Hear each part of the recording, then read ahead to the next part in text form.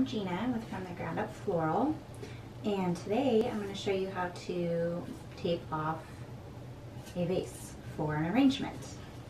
So we're going to start. This is the Nora vase by Accent Decor.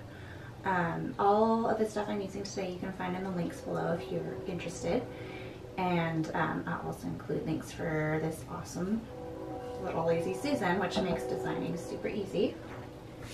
Alright, so we're going to start. This is our tape that we use. This is a tape by Oasis. It's just the clear, transparent tape. That way you don't see it when you tape it. Sometimes, you know, if you use the other kinds of tape, you can see it. And this is a lot thinner than like just regular masking tape or anything like that. So it's easier to make a grid than it would be like with just regular tape. Alright, so what I'm doing, we are getting it stuck to the sides here.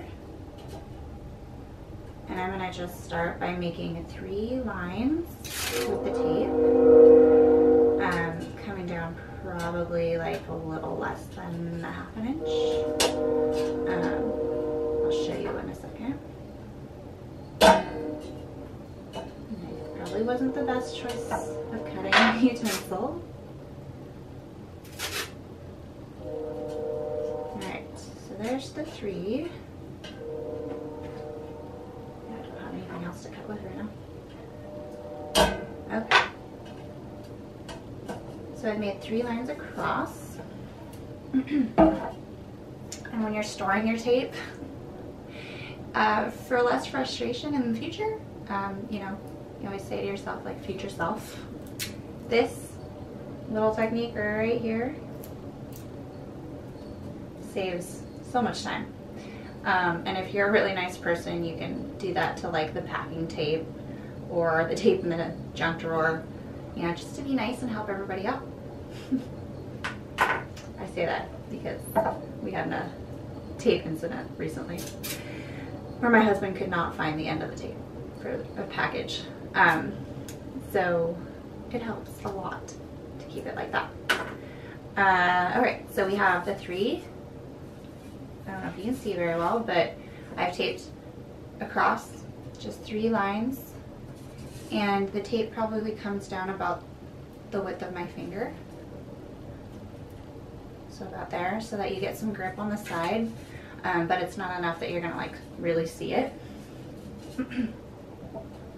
And then we're gonna go and tape the other direction. You may not need to do 3 across on the other direction.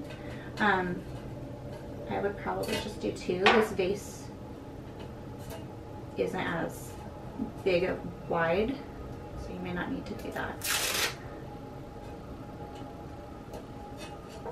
we're taping.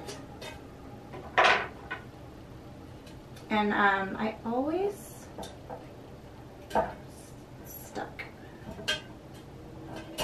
Okay, there we go. I always make sure that I tape off my vases before I add the water, just because this tape isn't waterproof. And if you know, like I did, I was having a problem cutting it. Like if it sloshes up and hits your tape, it's not going to stick. So it's kind of frustrating to have to stop, dry off the vase, and then go back to taping. So I usually just tape it before I add the water. That way I don't have to deal with wet tape. So you can see what I've done is I've added 2 more pieces of tape across to make the grid. So now you have a nice structure that's going to hold your stems in place when you start adding stems.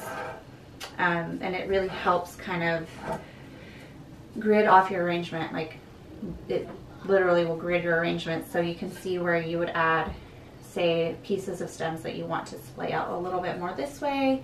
You would put them in this direction coming out instead of like in the middle. Really helps. Alright, so now we want to add our water since we've got this taped off. And I did already add a packet of flower food, which is really important. A lot of people ask If they can just use tap water, it's fine to use tap water. Just, you know, stay away from the adding bleach or adding sugar or anything like that, because that's going to start breeding bacteria.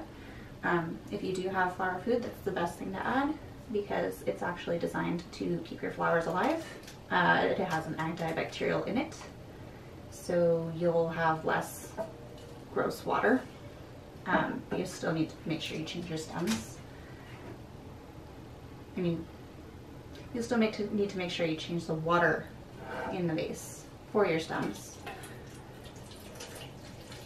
And the water temperature does matter, so if you're going to let it dissolve, I would probably recommend getting your water back to room temperature if you're using hot water, because your stems are going to react to hot or cold water.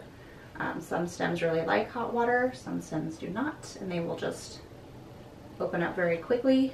So that, you know, as long as the water is room temperature, you're probably good.